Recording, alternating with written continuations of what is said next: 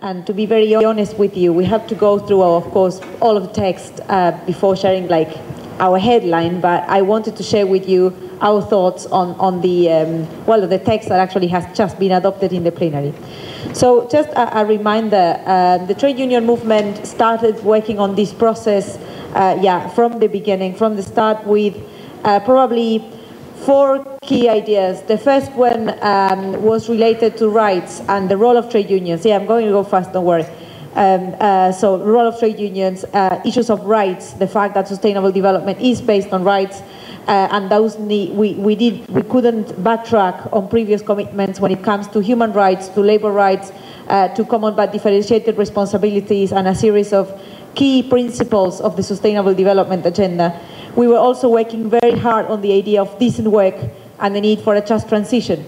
The fact that if we really want to attain sustainable development, we need to accompany workers in that way. We were working very hard on social protection as a new way of looking at development and fighting poverty, and we were calling for a financial transaction tax. So what I'm going to say as an assessment is based on what were our expectations here in Rio. And let me tell you, I mean, from what we see in the text now, there are a certain number of principles that are strengthened or maintained as they were, and we are satisfied with that. Some principles we like very much, like those I mentioned in terms of labor, human rights, the issue of CBDR are there. Others are acknowledged, even I would say in a stronger manner than in Rio, like the role of social protection. There are some mentions also to new ideas like green jobs, not as many and as clear as we would like to.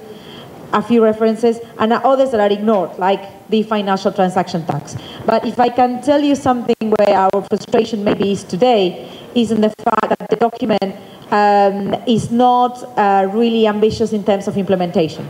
We came here to Rio not just to strengthen principles or have new ideas. Those are very important and very welcome, but we were expecting leaders in Rio to launch new initiatives. We will have now these 2 parallel processes of SDGs and means of implementation. It's very important that these 2 come together to make the Sustainable Development Agenda real. But again, I mean, from the labor movement, we were really hoping to have the launch of an initiative on the social protection floor and some work on a global employment strategy, and those, we don't have them. I guess the analysis is similar to those governments are just sharing in the plenary. I mean, it is a document that is failing on implementation for sure. At least it brings back sustainable development to the table. And when it comes to principles, I have to say that from a labor perspective, we are probably even a little bit better off than where we were in Rio, where